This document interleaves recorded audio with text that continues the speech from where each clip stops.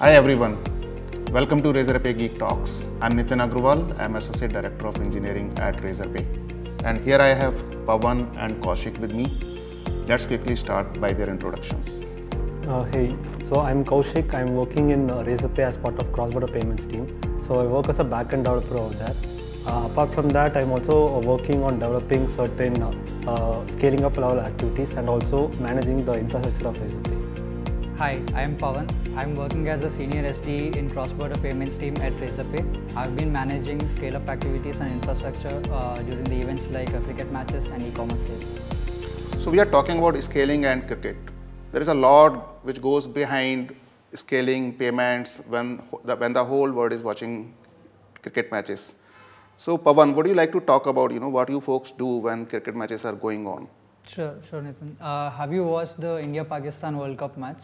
No, I really could not watch it, but I heard it was a terrific match and Virat Kohli did really well in that match.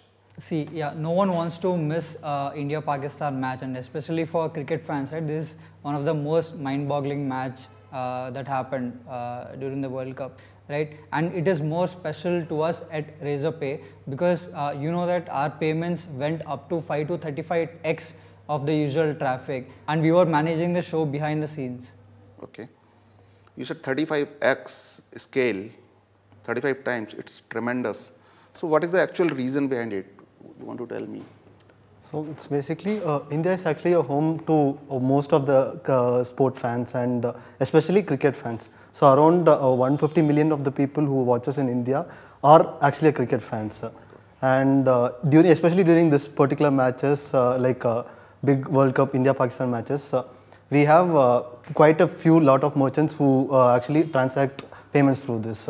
So, for example, the viewers who are watching the matches, they'll watch it through OTT platforms, and apart from that, there can be a possibility where people bet through fantasy game apps, and there's also, of course, during this particular high-profile games, you would want Coke and pizza to have it along with it. So there are actually quite a lot of business going during this particular period of time. So, but the interesting thing is all these particular business are all powered through Razorpay. So that is the reason why that we have 35x payments which is going via Razorpay, and we need a scaling up activities which leads us to provide this much payments. Very interesting. So Kaushik, how do you plan for such events?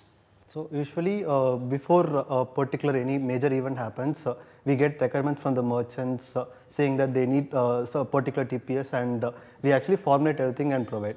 So we get different types of traffics also. So for example, so certain merchants will need a high burst traffic during a very short period of time, and there are certain merchants like food delivery apps, they would require constant traffic throughout the match but with a very lesser TPS. So we have to make sure that we provide different types of requirements for different merchants, and that is all the process of how we provide. So by TPS you mean transactions per second? Yeah, transaction per second. And what goes behind, what are the things which is supporting this? So we have more than 20 services that are underneath that helps this scaling up process, right? So all these services are part of different legs of our payments, such as say order creation, payment processing, authentication, then we have fraud checks, smart routing, then we have machine learning systems that are in place. So all these services needs to be scaled up to make sure this 35x payment times traffic is being processed via Razorpay. At the same time, we should also make sure there is no impact on the availability of our services and there is no impact on the success rate. Okay, so how do you come up with scaling decisions? Let's say there are multiple services involved you spoke about. Right. So how do you come up, like how to scale a particular service or what not to do?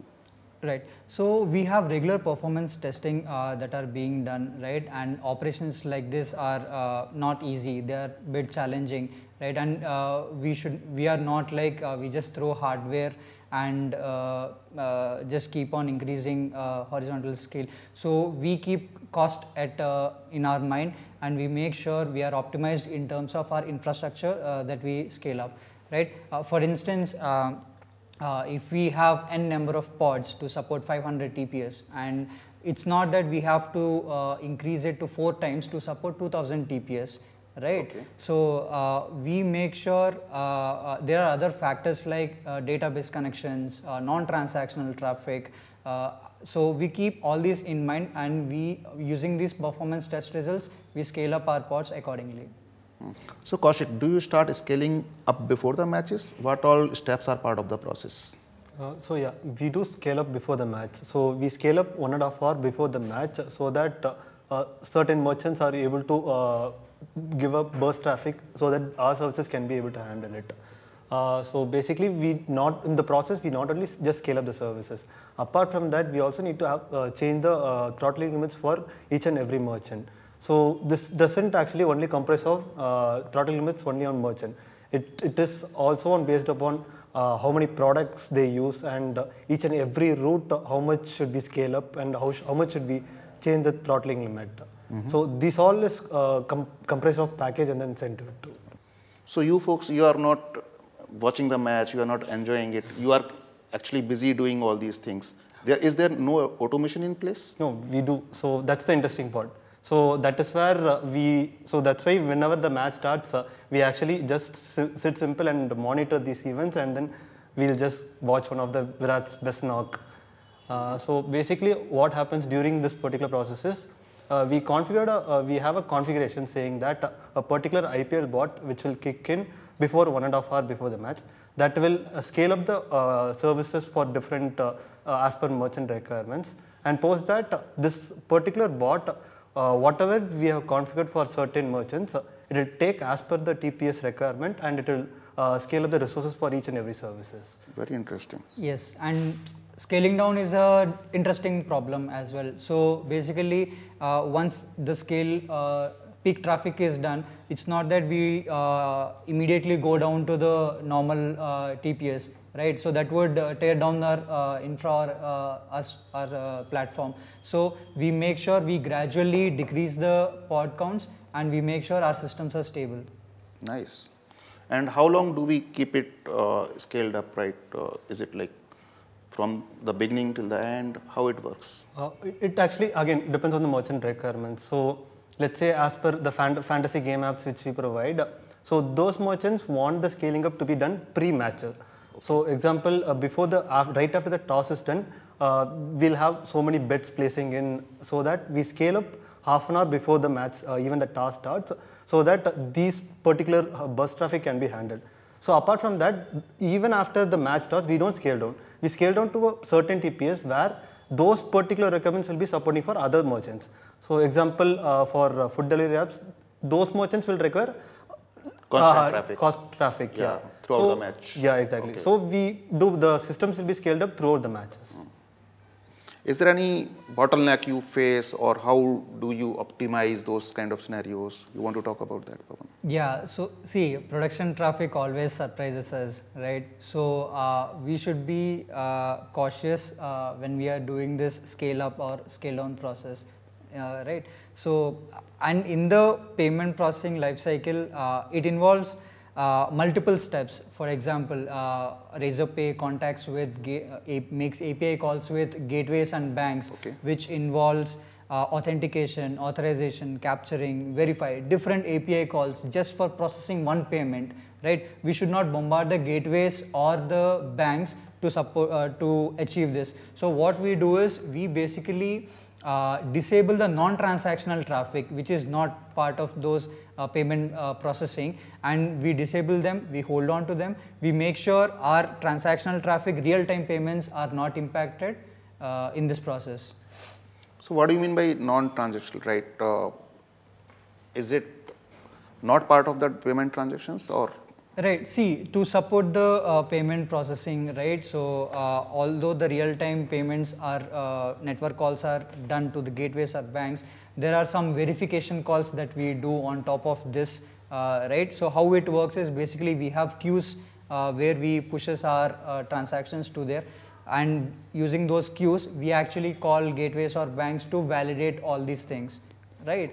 So it's not necessary that happens at the moment in real time. So what we do is, during these peak hours, we pause reading messages from those queue. Okay. So once all the peak traffic is done, and once we lower down the TPS and merchant requirement rate limiting is reverted back, what we do is we enable back this non-transactional traffic, so that the earlier requests which are queued also get processed. Okay, you mean to say the queues are on hold for that period of time for non-transactional Right. process. This is just to avoid any too much of bombarding to the gateway or the banks. Got it, got it. So it's not only about banks and gateway. So in addition to that, so we can't just scale up all the services to the maximum limit. We also have DB connections. So we have to make sure that we don't bombard the DP with multiple requests, and so that there will be pooling of DB connections happening, so that we actually don't bring down the DB exactly. So we have to take care of the scaling up service, and also check the health and metrics and for each and every services. Okay. So Pawan, what about the success rate, right? So that is also one of the important thing, right, in payments. How do you keep it high? So see, we have up to 35 times of payments traffic that is going through during this India-Pakistan match that happened, right? And with more than 1 million payments that were processed in less than 1 hour, so success rate is our key component. And there was no impact on success rate, and at times we have seen an improvement in success rate as well, right? To actually manage the latency from the gateways or the bank side, we have circuit breakers in place. So what does that mean is, whenever we have seen some kind of anomaly with a bank or a gateway, so we make sure we switch it to a different bank or a gateway, and the payment process or the payment journey is completed seamlessly, right? Suppose, for example, if a particular bank UPI is down, so we upfront detect that, we will create a downtime for it. At the same time, we show to the customer, and we will intimate them that there is already a downtime and a low SR with this, so that the customer choose other payment options to proceed with the payment. So you will not get request for that particular gateway, and there will not be any added latencies, and everything will be improved. Yeah. So Kaushik, how do we monitor everything else? Let's talk about health of the platform, or if something else is going down. Yeah, so currently whenever we scale up, we have a monitoring dashboard for each and every services, where not only the health will be maintained, how much error code, and what is the success rate and latencies of each and every route, and what is the average route or average latencies which is being managed through that particular services. So if we find if anything is going down, we get an alert. So since the TPS which we are managing through, this has to be reacted within seconds. So we immediately have a bridge call, so that what are the teams which is actually handling the particular service, they join, and then we'll try to resolve it in 5 to 10 seconds, in a minute or something, in however we could do it. Great. So what next? What is the future? Let's talk about automation of things. Right. So we are building a self-serve portal, right, that basically our operations team can use. So what does that mean is, basically whenever there is a new requirement for a configuration of a scale up for a particular cricket match or beat any event, right? So the operations team can leverage that platform.